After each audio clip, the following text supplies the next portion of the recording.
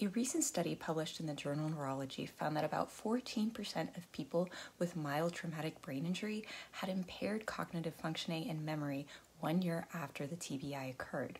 Now, here's where things get interesting. People were more likely to develop cognitive impairment 1 year after suffering traumatic brain injury if they had high glucose levels, a pre-existing history of depression, a low level of education, no health insurance, or if they had signs of worse injury on brain imaging, so more bleeding, contusions, etc. It's interesting that most factors that increase the risk of cognitive impairment after TBI didn't have anything to do with TBI itself. For example, having high glucose levels and pre-existing depression. This suggests that the state of our health prior to an injury like TBI affects how well our brains heal. It also tells us that a whopping majority of those experiencing mild TBI, 86% based on the study, actually do well in the long term, at least